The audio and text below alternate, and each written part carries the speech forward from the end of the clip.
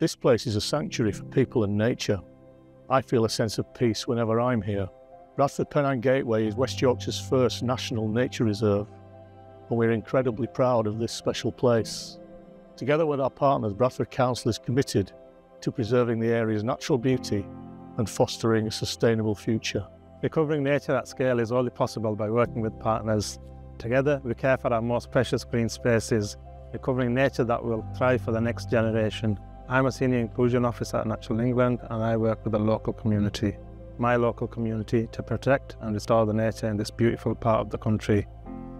Here in Bradford, we've seen what can be achieved when a diverse, committed community puts their support behind nature recovery. The designation of West Yorkshire's first National Nature Reserve is special because it brings nature closer to this multicultural and vibrant city. As part of the youth panel for Bradford 2025 City of Culture, I am thrilled about the role this reserve will play in helping young people. Nature has a profound impact on mental health, and this reserve will be an essential lifeline for our community's youth. It will be a space for us to escape, reflect and find solace amidst life's challenges. Amazing work is happening in Bradford. Since we launched our Nature Recovery Project, a National Nature Reserve, partners and volunteers have got stuck in, and their support has been incredible.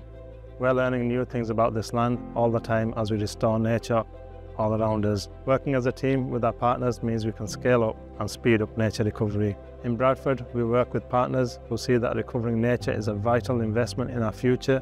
I'm proud that here we've made sure accessibility, reducing inequalities and improving the well-being of the community has gone hand in hand with delivering stronger, healthier ecosystems where wildlife can thrive.